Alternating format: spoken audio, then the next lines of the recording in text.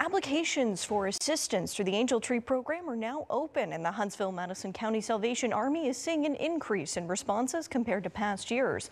On the first day the online application was open, the Salvation Army received 70% of the total number of applications from last year, and we're told the numbers just keep on growing. I mean, it's a massive response to people applying for Christmas assistance as inflation and just, economic challenges just basically hit everybody in the gut, particularly at Christmas time. Later this season, the Salvation Army says it'll need your help to support the Angels and with the iconic red kettles when they appear in front of many local stores. If you need assistance for the holidays, the application for the Angel Tree program is open now. We have that link listed for you on our website. Just search Angel Tree.